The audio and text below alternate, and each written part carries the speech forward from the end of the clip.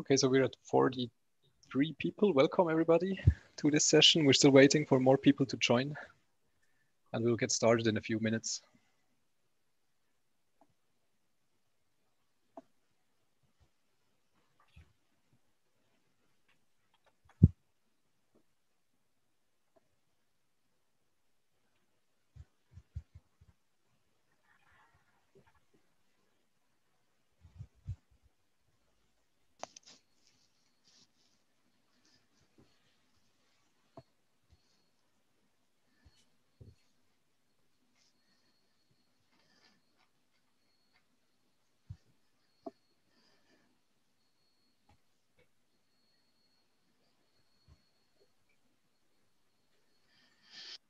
Okay, welcome everybody. We're still waiting for people to come in, but we'll get started in a minute. Let's wait maybe one more minute and then Tone will kick this session off. Yes.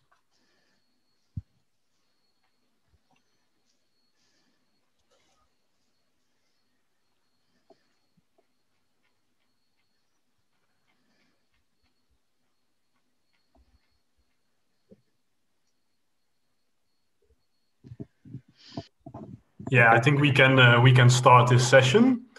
Welcome everyone to this second session of the Geography of Sustainability Transitions webinar. We are very honored to have Professor Michaela Trippl here today, and as a discussant, Markus Steen. And my name is Michaela. I'm an assistant professor at Utrecht University. And before we start, one small announcement from my side. That is that you have to register for all the individual webinars that will come in the coming weeks, but you can already register for all of them now. So if you want to attend one of the webinars in the following weeks, you can already register for these webinars now. For example, for the webinar next week, which will be given by Lakshmi Bamidipati and Ulrich Hansen. And as a discussant, there will be Mark Swilling. And this webinar next week will be on unpacking transnational linkages, global-local encounters, and relation in sustainable energy transitions in East Africa. And then for the session today, I would like to hand over to Christian Beans, group leader at EAWAC, who will moderate this session and who will introduce the speakers. Thank you. Yeah, thanks a lot, Ton. It's a real pleasure, really, to be able to moderate this session today. I would like to welcome you also from my side, and in particular, I would like to welcome our two speakers, Michaela Trippl and Markus Steen. Now, I'm really looking forward to this session because we're sort of getting a snapshot of one of the fields where I think there has been most sort of vibrant and productive exchange between transition and economic geography literatures happening in the past few years. And both of our speakers today have been really sort of key figures in making this sort of interface between transition and economic geography literatures sort of happen. And so I guess that most of you have already heard about Michaela Tripple's work. She's been a pioneer with this new industrial path development literature, also really a famous scholar in the regional innovation system literature. And she's a full professor at the University of Vienna. And she's joined today by Markus Steen, who's a senior researcher at the SINTEF in Norway. And he has also been involved with the work on green industrial path development for quite some time. I still remember one of the first special sessions we organized at an AHE conference in I guess it was in New York City. And Markus was already there in the early days, and then he stayed all the way up until now. So I'm looking forward very much to hearing your thoughts and also the reflections by Markus, and also having a stimulating Q&A. So it's the same procedure as every week. Basically, we will have about 20 minutes presentation by Michaela, followed by 5 to max 10 minutes by Markus with a discussion. And then the floor is open for your questions. So please use the Q&A feature in Zoom to ask your content questions. And if you have any other questions with technicalities and that kind of stuff, you can use the chat function in Zoom. So that's it from my side. So without further ado, I would like to give the word to Michaela. It's really great to have you here in this webinar. I'm looking forward to this very much. And the virtual floor is all yours, Michaela. Yeah, thanks a lot. And hello, everyone. Good afternoon. many thanks to the organizers for inviting me to give a short talk in this exciting webinar series. And thanks a lot, Christian, for the introduction. So I have been asked to talk about uneven geography of green industry emergence and growth, and I will deal with this question by dwelling on the preconditions for green path development in regions, and I will also elaborate a bit on the processes and outcomes. But let me first set the scene. So, as you know, green industries have attracted a lot of attention in academia and also in the policy world. They clearly benefit from a favorable policy environment. So just think of the European Green Deal or the increasing mission orientation or challenge orientation of innovation systems and innovation system policies. Closely related to that, the proposed shift from smart specialization to smart specialization for sustainable and inclusive growth. So some even argue that the current pandemic would provide a window of opportunity for green industrial development in the sense of bouncing forward or even bouncing beyond.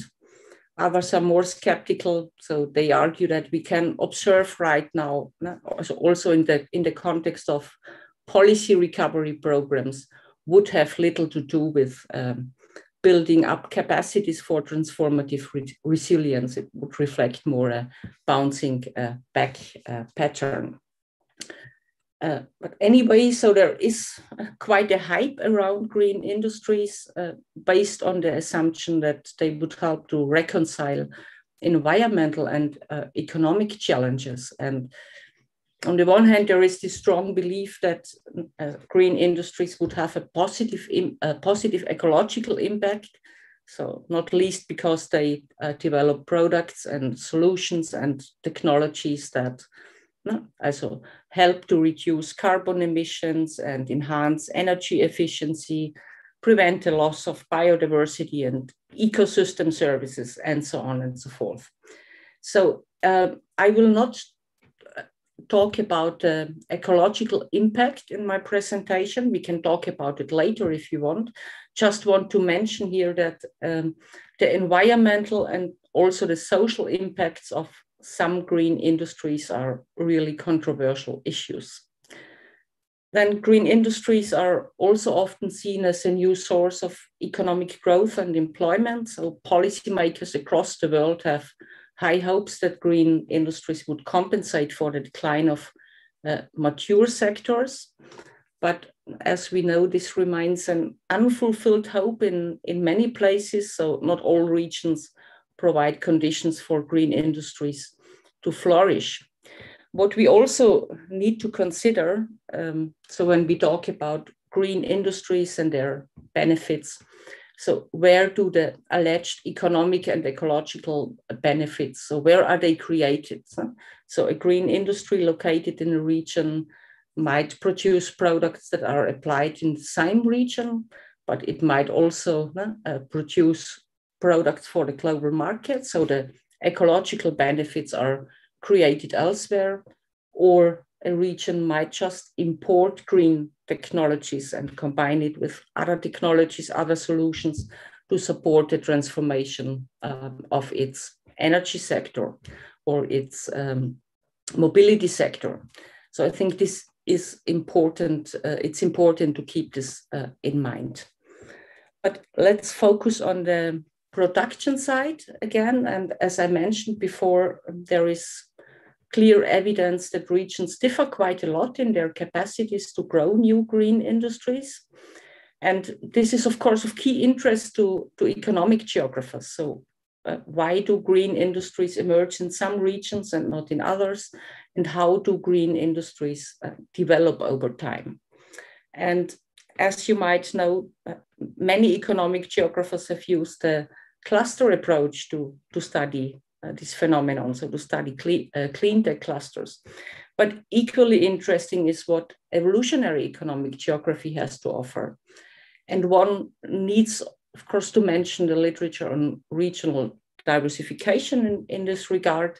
So this literature has now discovered green growth as an interesting research topic, showing that new green activities are more likely to develop in regions where related capabilities are available. And then there is the literature on what is called new path creation or new path development. And this work offers broader frameworks, and scholars have already begun to apply them to study green industries. So what I would like to do in the next 20 minutes or so is to show what these more comprehensive frameworks bring into focus, and what in particular the recent work on what is called new regional industrial path development. So what this literature could add to our understanding of where green restructuring takes place. And I will single out 3 contributions that the new path development literature could make. So first, I will argue that it helps us to identify different forms of green path development. So it provides a differentiated view on green restructuring. It also offers a broader view on the preconditions, so enabling us to get a better understanding of what constitutes a favorable environment for green industries and what constitutes a constraining environment. And finally, I will argue that it casts light on how multiple actors and their agency revamp the asset base that is found in enabling and constraining environments.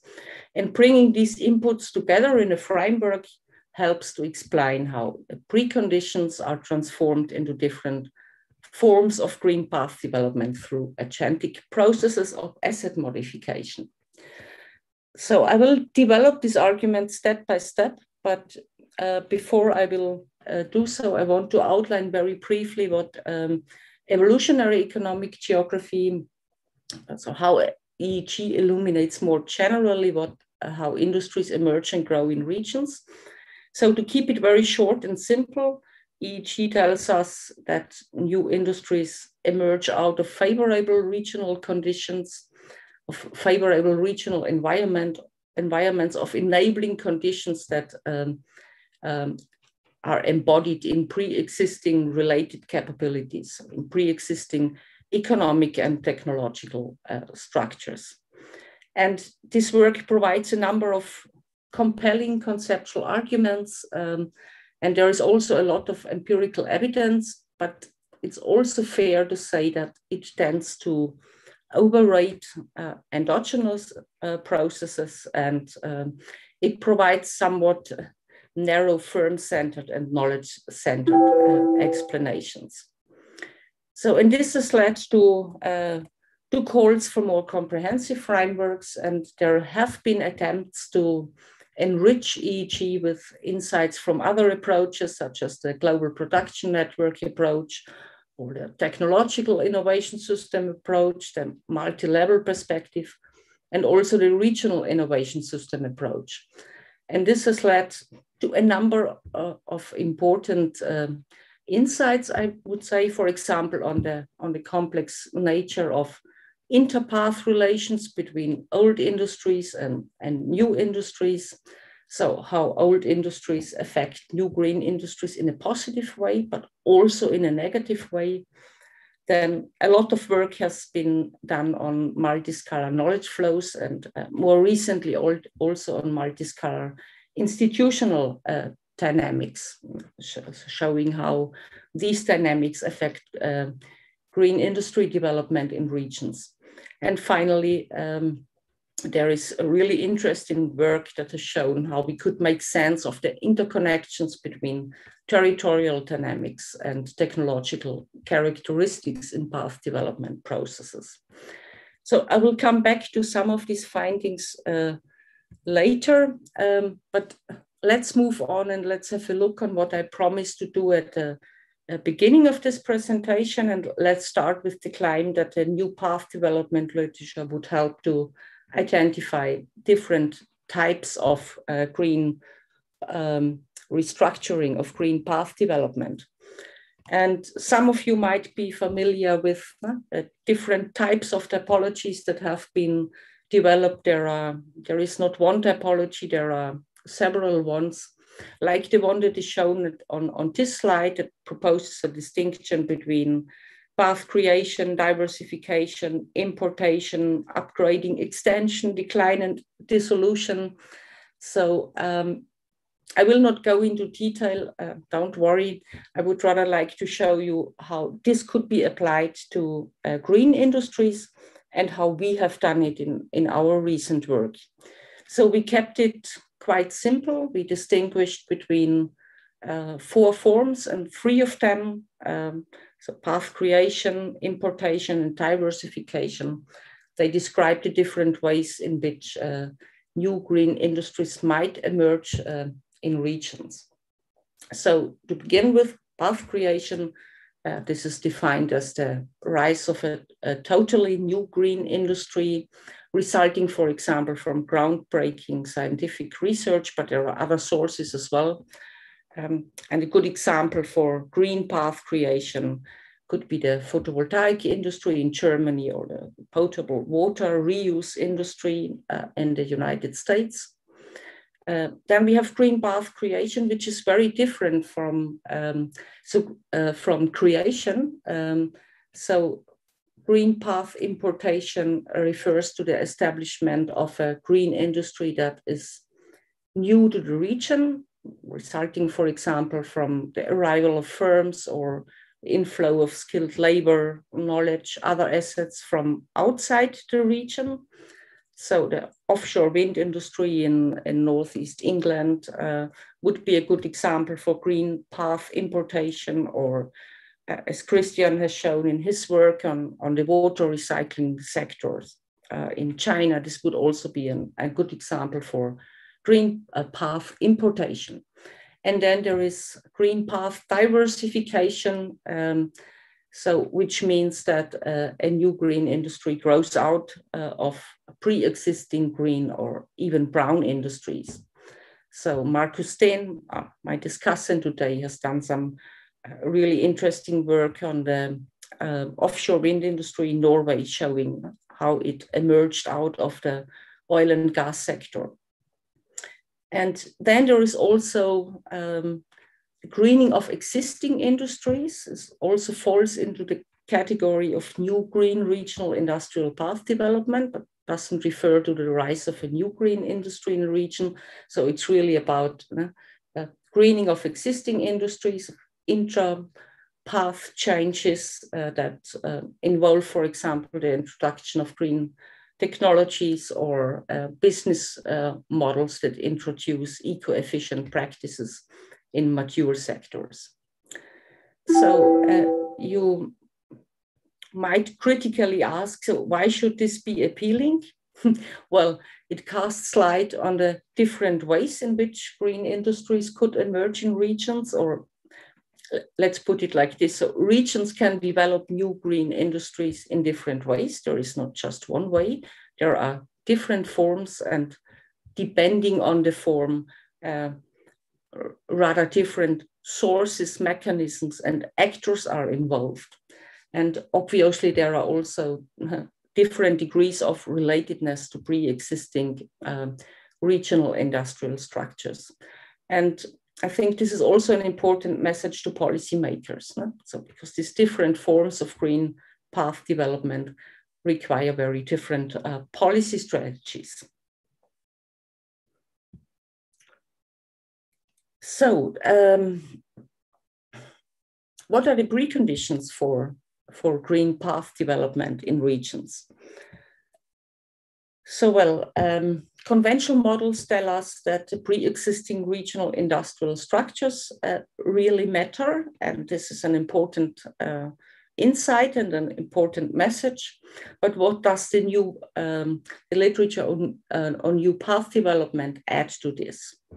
So some scholars have, myself included, have applied a regional innovation system approach. And from a risk perspective, it's not only the pre-existing industrial structures that deserve attention, but also the organizational support structures and the institutional configurations. So we have done a literature review on these 3 dimensions, and this literature review has shown that, so with regard to regional industrial structures, so that both pre-existing green industry and pre-existing brown industries can constitute an enabling environment for green industry emergence. So they can provide a platform for opportunity-driven and challenge-driven development processes. So pointing to positive inter-industry relations between old and new industries. But there is also a lot of evidence that pre-existing industries can form a constraining environment due to a high degree of institutionalization or active resistance to change and competition over skilled workers, financial assets, policy support, and markets. So, and this clearly points to negative interpath relations. So, and then understanding regional innovation systems as open systems and zooming in on the non-local connections of regional industrial structures, we found that these interregional connections can help, on the one hand, to prevent lock-in, so they constitute favorable factors, but these linkages can also be a source of lock-in. So if regions are inserted into unsustainable production and value chain linkages, so they can have a really important constraining effect. So, and then there is also quite a lot of work that has taken stock of both the opportunities and constraints that can be found in the organizational support structures and in the institutional configuration of innovation systems. So there is work that shows how actors such as universities and intermediary organizations, financial organizations, so how they facilitate green path development by mobilizing knowledge assets, financial assets, other assets, not only within the region, but also from higher spatial scales. So how they capitalize on their interregional linkages to support green industries in the region. And at the same time, again, there is also evidence that organizations that make up the support structures can constrain green industry. So if they lack the capabilities or when they have vested interests in brown industries and thus support other industries. So, and then last but not least, institutional configuration. So there is also a lot of work that shows how formal institutions such as laws and regulations, and also informal institutions such as joint visions enable green path development. And again, a lot of evidence that suggests that institutional configurations do, of course, also constrain green industry. So just think of all the regulations and norms and subsidies that still favor brown industries. So there is a lot of evidence, I would say, that it is not only the industrial structures, but also the wider systemic environment that matters when we talk about initial conditions or preconditions for green path development. And perhaps more interesting than discussing all these findings from our literature review is to take a step back and to recall that the system elements, so the firms and universities and financial organizations, intermediary organizations, so they can be understood as the localized structures that form and reproduce assets through a variety of system functions or key processes, as it is called in the DIS literature. And here it's really important to stress that it's not only knowledge and skills, but many more assets are involved and are required. So financial assets, legitimacy, and so on and so forth. And it's also crucial to emphasize that the structures and the assets they provide, so they are often well adapted to the region's current economic structure. So they reflect previous rounds of industrial development. And as argued before, these historically grown structures, they might either enable or constrain green industries. And this leads to the question, so, well, under enabling conditions, so when assets are available that could be adapted to the needs of green industries, how are these opportunities and potentials transformed into green path development? And under constraining conditions, so for example, if assets are missing, so how are such barriers overcome? And this requires a reconfiguration of the regional innovation system. And the crucial question is, how do such processes take place? And one way to deal with this question is to zoom in on asset modification by agents of change. So you get about 5 minutes. Oui. Oh, this is not good, Christian. So then let's talk about asset modification very briefly. There is an exciting work by McKinnon and colleagues which suggests that the assets we just talked about, they can only promote new path development if they are identified, used, and modified. So, and this is an important argument. This is really about putting existing assets to alternative uses, to green uses. So it's really about redeploying and recombining existing regional assets. But we think, and we have argued in our paper, well, this needs to be complemented by two other types of asset modification. So it's crucial to look at how actors create new assets and how they access and transplant assets from elsewhere.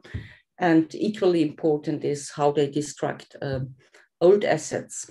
And then so we have three types of asset modifications that we think deserve attention.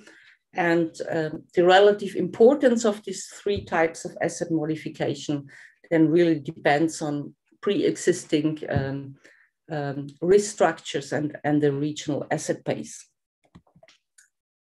So then very briefly on the role of agency in asset modification. So one can build on several contributions, earlier work done by CIMI, but there is also more recent work on institutional entrepreneurship, which has been uptaken in the EEG literature. The transition studies literature has a lot to offer. So I just want to mention Musiolik's work on system builders here. So there is a lot of literature on the role of agency. In our paper, we have built on work done by Isaksen and Jacobsen and others. So Isaksen and Jacobsen has suggested a distinction between firm level agency and system level agency. And they will argue that both firm level and system level agency are important and they need to be combined to facilitate green path development. So in respect of time, I will not talk about firm level agency. I would rather like to zoom in on system level agency. So system level agency is really about agents of change who implement changes at the system level. And just to give you a taste what system level agency is about or what it could be about, So we have again done a literature review, and we found that system level agency really comes in many different forms. So there are, for example, a lot of evidence on implementation of new cluster projects, but also on the important role of policy actors in acting system level agency in the form of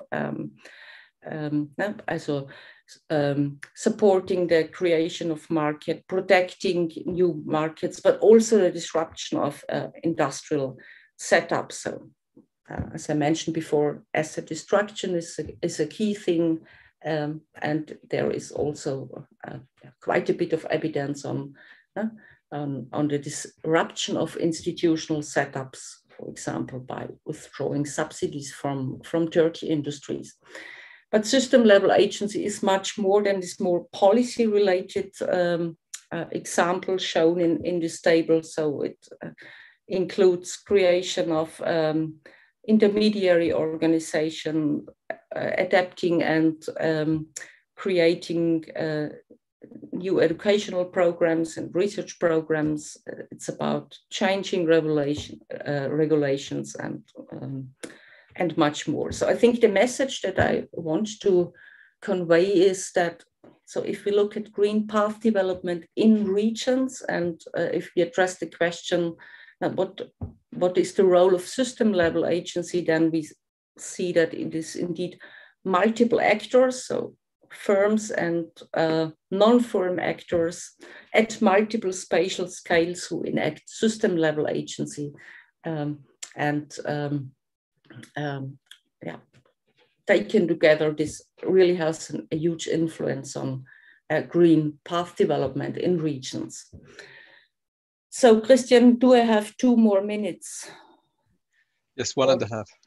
1.5, okay. So then just a few words on what we are currently doing in Vienna. So what is on our future research agenda? So we are currently working hard on getting a better understanding of the greening of established industries, so green path renewal.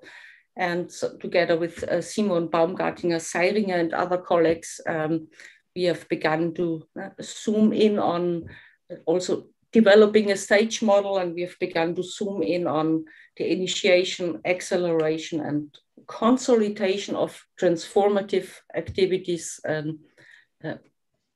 within established paths, within mature sectors, and also together with colleagues from Norway and Sebastian Fastenrath, a new postdoc researcher in Vienna. We are very interested in how COVID-19 affects these transformative activities in mature sectors. And one thing that is really of key interest to us is, again, the role of agency, but not only change agency, but also what is called reproductive agency. So there is a very nice work by Nora Bekelund and others who have shown that this reproductive agency does not only have a dark side in the sense of actors actively resisting change, but it is also have a bright side in the sense that it is really important for consolidating change. And then last slide, and then I stop, I promise. What's also on our agenda is the destabilization of old, of so-called dirty industries. So destabilization as a result of COVID-19, but also as a consequence of proactive policy exnovation strategies. And an important question here is, okay, but what to do with the people? So what to do with these left behind places or left behind people? And so we are currently working, just started a new project that seeks to better understand how to build up capacities for transformative resilience under such conditions. And we will also zoom in a bit on the role of of S4 plus in this regard. Okay, then I stop here. Thanks a lot for your attention, and I'm very much looking forward to Markus' question and comments. So thanks a lot, Michaela, for a really inspiring, interesting talk. So Markus, if you could stick to 5 minutes, raise the most important points, that would be really nice. Only 5 minutes. I'll give it a go. Okay. So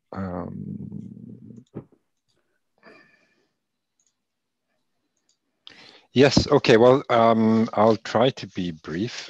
Thanks a lot for this invitation to comment on this very inspirational presentation by Michaela. And so what I want to do now is to comment, well, obviously on the presentation and the papers that this presentation was based on. But I also want to make some comments that I think are maybe more generally related to this bridging work that's going on between especially path development research in economic geography and the field of sustainability transition. So obviously there's a lot of potential and so on, but I do think there are some things we need to think about. So anyway, so Michaela, I'm here as a critical friend, just so you know that. So I have a few discussion points that I wanted to raise, and the first one is sort of about semantics, right? So you talk about green path development. I've done the same. We talk about green growth and so on, but I think it is a bit problematic, right? And you know, what is a green path really, and how do we define that? How do we know one when we see one? It's also problematic, I think, this dichotomy with green and brown or clean and dirty, right? And so it becomes quite difficult, especially if you look at industries from a value chain perspective, right? It's very easy to see that something that is green within one industry, right, is attached to a value chain or production network that has a very dirty upstream component, right? For example, in mining, or some big problem downstream with waste generation, for example, from what we're seeing happening now with solar PV panels, for example. So obviously there's work to get around that, but it's a more messy, and I think there's that kind of continuum from green to brown. And there is we're using this is also obviously terms that are very popular with policymakers, right? And I think, you know, I see a lot of examples of industry actors talking about their industries as being green or not. Sort of an extreme case is this recent initiative here in my region in Trøndelag, this initiative to develop a green petroleum cluster, which is just at the end of the day, it's quite bizarre in a way, right? So I'm wondering if we need to think about, you know, what kinds of concepts we use or terms to say something about the sustainability of sectors, right? So, and there's also the other side of this, right? So whatever we would then define as being brown or dirty, I mean, some of them, they are really critical. They are important for our societies, right? And they're important for many of the green sectors, right? So they provide whatever, steel, cement, chemicals. We can't sort of live without them. They'll be around, and I'm wondering if it's sort of almost morally right to simply denote them as dirty. So that's kind of something I think we need to think about. Then I think there's this thinking going to the framework that you present in the paper. I really wonder if, you know, if green path development really is very different from any other type of non-colored path development, right? So you pointed sort of many of the same sort of basic dimensions in the framework. So it's about asset modification, about different agentic processes, firm and system level, institutional change, and so on. But I think there's something, what about green path development? I'm thinking there's something about, there's a contingency here with changes in social technical systems, or there's that co-evolution with the green path development in a region and a social technical system that it's somehow part of. So there's something about that, and that kind of links on to a question I have about the limits to this kind of regional innovation system inspired approach to understanding green industrial change, right? So to me, it's I know you pointed the sort of multi-scalar issues, the extra local dynamics, but at the end of the day, it's sort of containerized view of industrial change, to be more critical than I really am. And I think that there's really something about, for example, policy and the role of national, international policy to allow for some of these new green industries that I think sort of needs to be integrated here. And then there's also obviously this kind of this sort of negative implication of green path development that we see, right? That, you know, when greening occurs in one region, it's sort of the other side of that coin is that there's a sort of a brown part of that. The brown part is transplanted elsewhere. It's offshored or outsourced, often to, you know, countries with more lax environmental regulation and so on. So this is also part of the story, which kind of calling for, I guess, a broader perspective on these green path development processes. And I think this also connects with the whole debate now in transitions, which I think is really important. And where I think economic geography has a lot to offer is about the whole issue about just transitions. And you kind of raised that on your final slide, right? So what are the implications of these changes, right? And the types of resistance we're seeing many places towards new green industries or technologies because people's livelihoods are affected. And the uneven development implications of this kind of greening, right? There's a lot of work, obviously, in other places also. This work by Jennifer Barka from I think more kind of a political ecology perspective on biofuels in southern India is very interesting in that regard. And then this is kind of more related to how we conceptually think across economic geography, around path development and within sustainability transition. So it's really a question of what is it we're studying, right? And in economic geography, at least the part of economic geography that we represent, it's about sort of at the end of the day, it's about regional change, regional industrial structures and how they change and so on. Whereas in transitions research, it's more about these social technical systems. So I'm wondering if you could comment on what you think, how you think about this relationship there between these regional industries and social technical systems. I'm wondering if, you know, should we think about them as sort of the production side of social technical regimes, or are there other ways of thinking about that?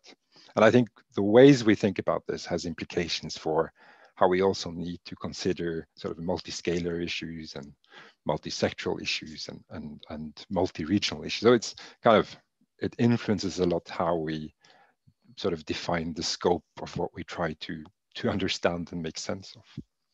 And then I think a final point is kind of coming from economic geography and into this then dialogue with sustainability transitions. I think this kind of path development research that I've also sort of been part of over the last years, it's absolutely fascinating, and I think it's been very important and contributed a lot to our field in economic geography. But there's also what I see is this kind of conceptual fuzziness that has in some ways emerged. So since I would consider the kind of the really seminal paper here by Ron Martin and Peter Sandley back in 2006, where they talked about sort of non-constraining, path-dependent regional evolution, and how sort of we don't have to go into decline. It doesn't have to be that rigid, you know, industries and regional structures can change via different mechanisms. And that's been taken up by various authors. So just some examples here. So there are lots of different path development concepts. And sometimes so those concepts are sort of dissimilar concepts are used to denote more or less the same phenomena. But other times, the same concept is used to denote something quite different. So there's that kind of conceptual fuzziness, and I'm wondering when we now more and more maybe enter into this dialogue with sustainability transition researchers or people from other fields, if we need to, on our side, be a bit more clear on our conceptualization. So that's what I had. I hope I didn't spend too much time. Thanks a lot, Markus, for raising these points. Really interesting sort of, kickoff for the Q&A. So I would suggest that we jump right in with questions, that came up in your presentation and also sort of in the Q&A by the general audience. And the first question I would like to point in your direction, Michaela, was also asked by Lars Kuhnen. Whether green path development is essentially different from other regional industrial development paths. And then also the follow-up question, so could you apply the same conceptual framework to other transitions, for example, with artificial intelligence, digitalization, and so on? What's your reflections on this point? Yeah, very simple questions. So, thanks a lot also to Markus. I really like these questions, but it's so not all of them are. It's not that easy to answer all of them in a satisfactory way.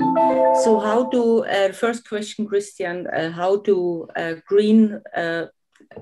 does green path development differ from other types of green path development? It was also a question that was raised by Markus, and it's not the first time that I get this question, and I'm always struggling a bit with coming up with a good answer because in a way the question suggests that there are green industries and they are homogeneous group, and then there are the ordinary industries, and they are also a homogeneous group. And I think this is so we are oversimplifying things a bit, but I don't want to shy away from an answer. So I think when we compare green industrial path development with path development in other industries, I think what could be an important difference is that in green industrial path development, there are a larger set of more heterogeneous actors are involved or have an influence. So it's not the classic triple helix constellation that really plays a role, but the set of actors is more diverse. Let's put it like this. So I don't mean that all of them are actively involved in developing a green industry, but they have at least influence. So just think of the social as of societal actors. And another difference could be that this innovation ex-novation relationship is more pronounced in green industry development, and that also that policy has a stronger role in shaping innovation, ex-novation relationships and dynamics. So I think I would say these are two differences that come to my mind when we compare green industrial path development to what you call ordinary path development. So path development going on in the video games industry or in the ICT industry or in the software industry or whatever. Thanks a lot.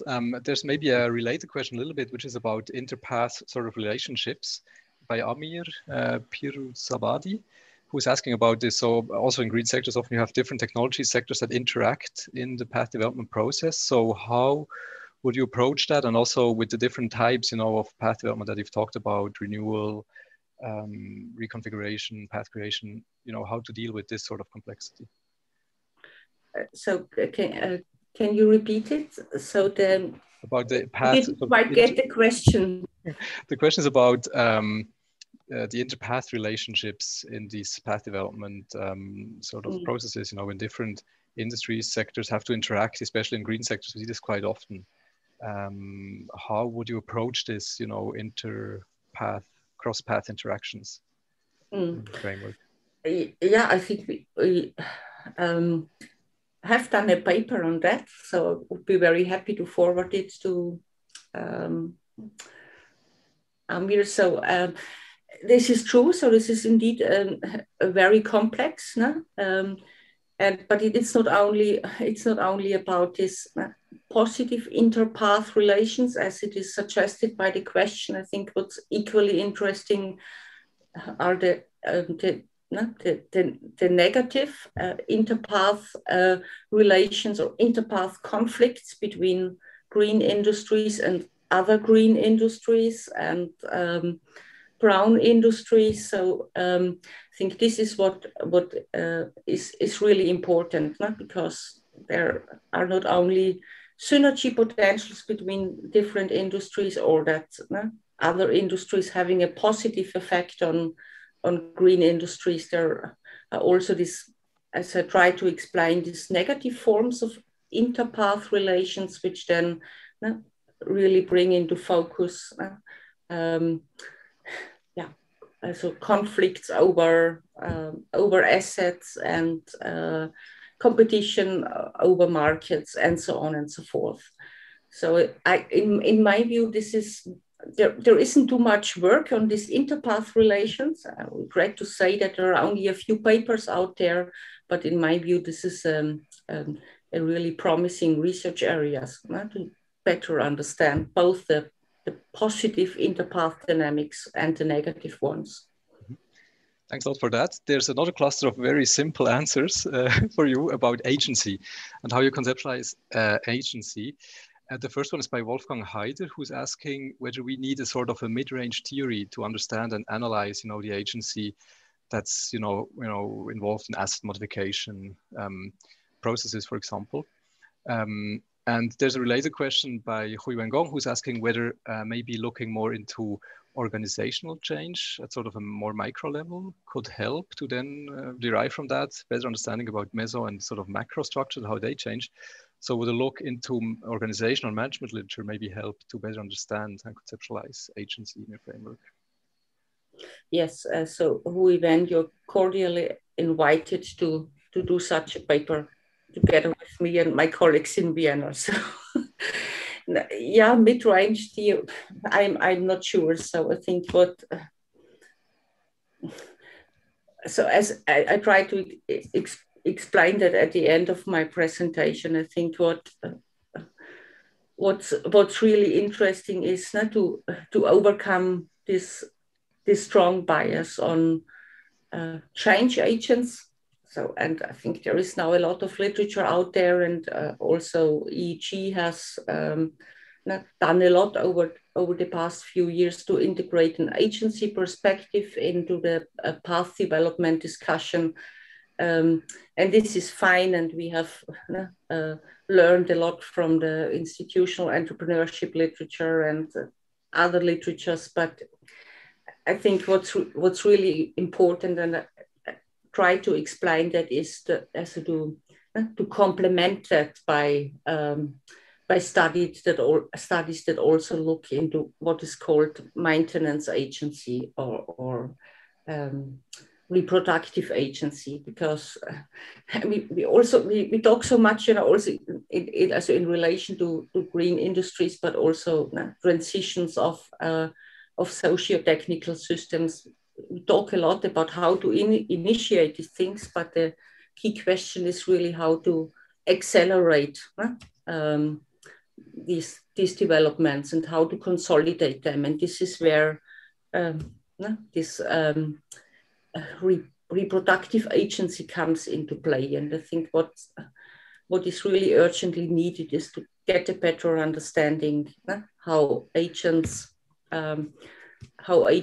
consolidate change, how they strengthen paths, how they accelerate sustainability transitions. I think this is high in demand, and at least in economic geography, not very well understood, I would say. Thanks for that. Maybe I'd like to come back also to the point that was raised by Markus at the end about conceptual sort of fuzziness, or the different, typologies that are out there. And there was also a related question by Emil Evenhuis about, what this means when you have this sort of really nice holistic perspective, but at the same time you have some conceptual fuzziness. So how do you translate it also into usable sort of policy implications? What's your perspective, maybe on one hand side, about the challenges in connecting to transitions with this complexity that's in the room, and also what the implications are for policy making? Yes, so I'm of course well aware of the different typologies that have been developed, and I have also contributed a bit to these different typologies. And I do understand that so this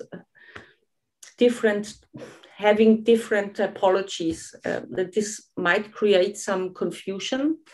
On the other hand, I am a bit more relaxed than Markus or Emil, because I mean it just reflects a continuous development of these typologies, and this is what we are supposed to do as scientists. There is a typology, and then we work with it, and we realize, okay, this doesn't really work, or not everything is covered, so we develop them further. So I'm more relaxed on that, but on the other hand, I do understand that this has created confusion, and also in empirical applications.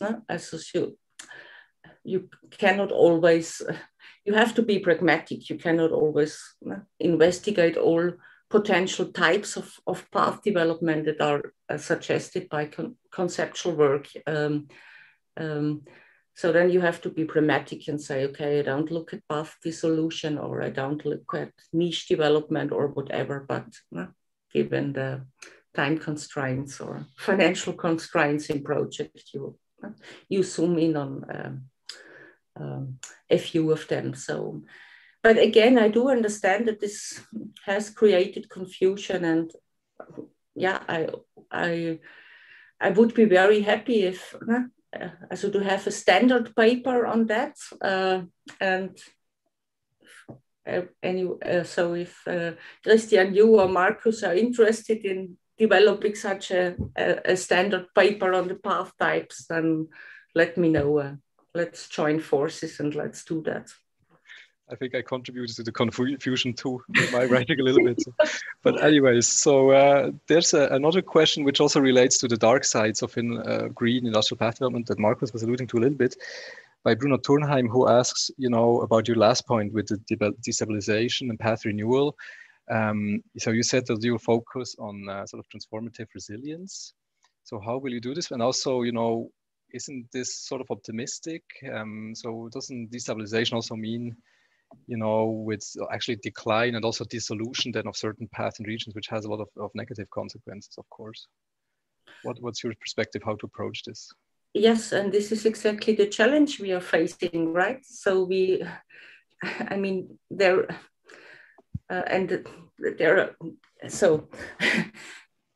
think the key thing is really to accelerate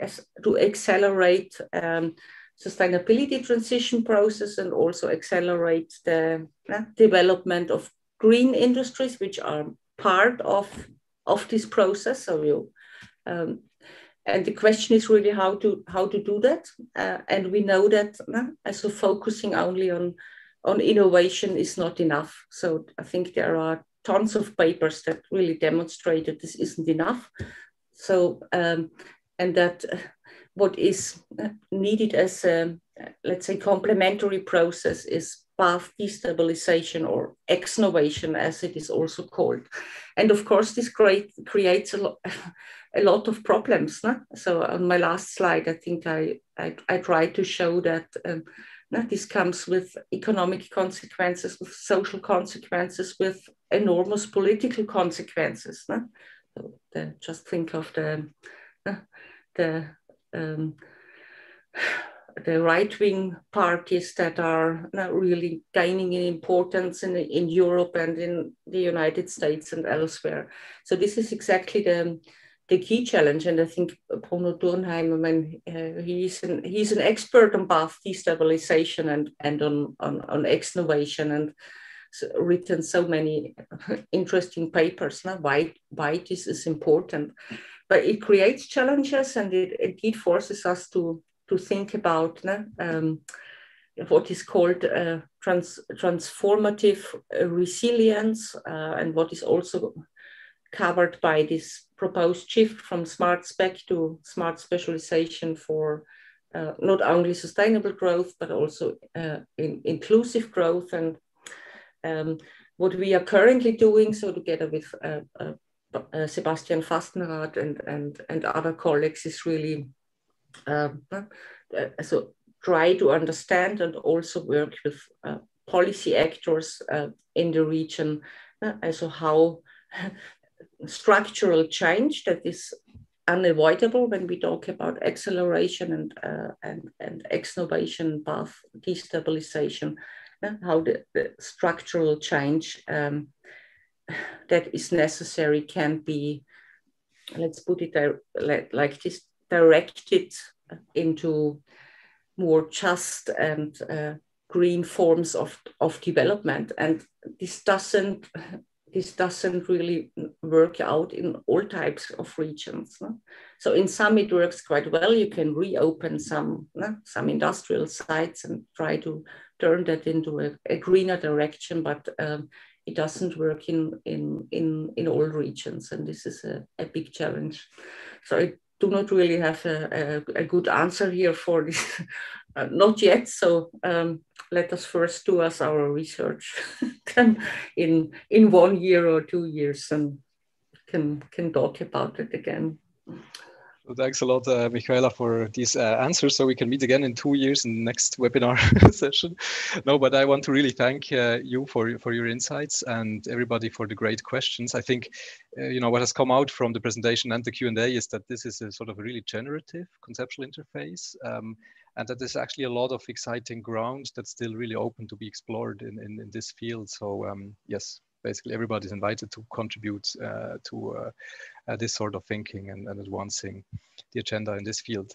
So thanks a lot to both speakers. Thanks a lot for all your inputs in today's session. I would like to close this here, and we hopefully will meet again next week and in the weeks after in the upcoming webinars. So thanks again, and have a nice rest of the day or evening or morning, wherever you are. See you soon. Thanks a lot. See you.